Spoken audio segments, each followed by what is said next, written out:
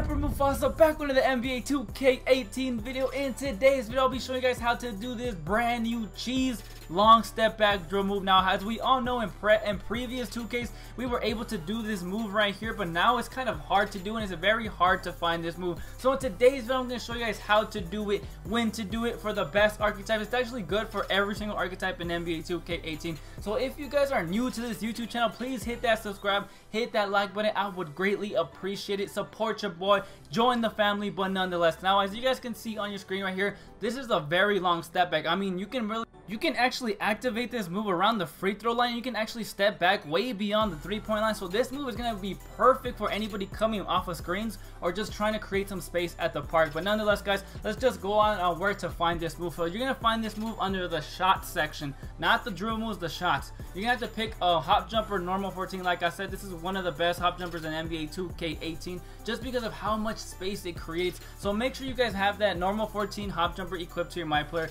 before you step onto your my court. So like I said, this move is going to work for every single archetype in NBA 2K18 just because you don't need a specific dribble move attribute in order to unlock it. Now make sure you guys change your pro stick orientation to absolute. I don't like to tell you guys just because you guys should already have it on absolute, but it is a must have to have it on absolute, because having it on absolute in order to do the step back cheese is essential. You absolutely need it. So now let's just get on how to do this move. So as you guys can see right here, I'm around the free throw line. The next thing I want to do now is to hit down on that X button, and as soon as you have done that, flick your left analog stick, not your right, your left analog stick down. So again, hit down on the X button and flick your left analog stick down, and once you do that, you'll be able to do this long step back cheese right here, as you guys can see. So just keep on remembering that you have to hit down on your left analog stick right after you press down on that X button, or more than likely you're gonna pick up your dribble, and that's just going to be frustrating. It's gonna piss you off at the park or your my court. Now right here I have it stopped just because, as you guys can see, I'm kind of on the left side of the court. Now since you do have it on absolute, that means you just do the exact same thing.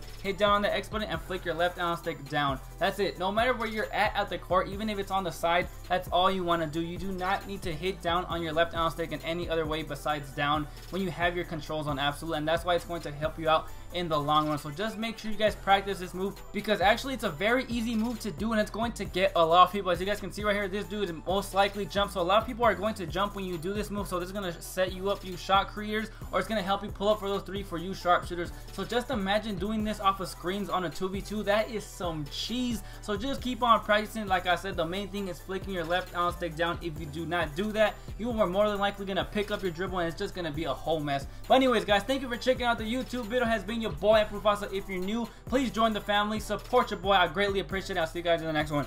Peace.